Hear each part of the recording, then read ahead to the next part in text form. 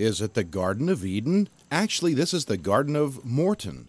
Arbor Lodge State Historical Park in Nebraska City is the historical home and grounds of J. Sterling Morton. He came to the area as a journalist, but also had a passion for horticulture. His dedication to tree planting led to the creation of the Arbor Day holiday. A son, Joy Morton, eventually gifted the property to the state as a monument to his father.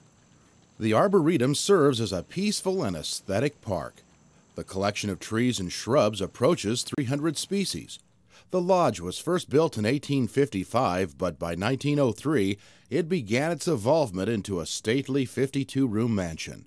Each season is wondrous, but a September-October visit will get you in on living history weekends, fall colors, and nearby orchard products.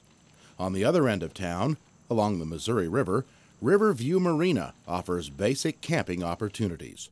Arbor Lodge State Historical Park, truly Nebraska's Garden of Eden.